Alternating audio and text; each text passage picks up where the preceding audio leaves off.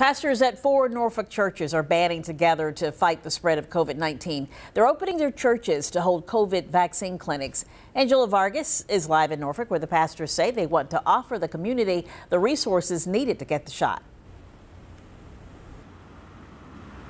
Before pastors are stepping up, making sure everyone stays protected against the virus. They are giving people another way to get the vaccine for free, and no appointments is necessary.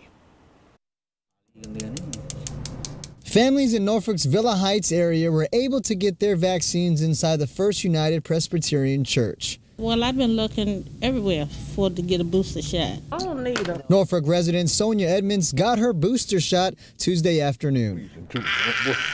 First United Presbyterian Church Pastor Veronica Thomas opened her church to get her community vaccinated. We are taking residents in the neighborhood because we care.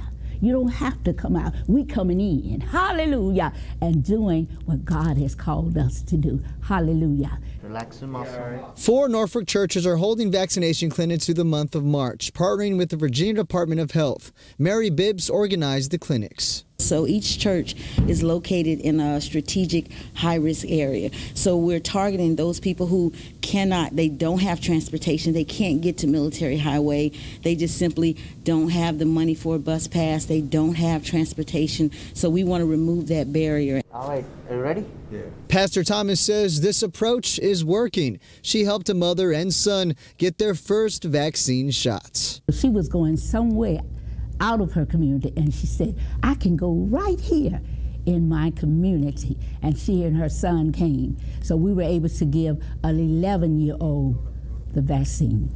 Praise the Lord.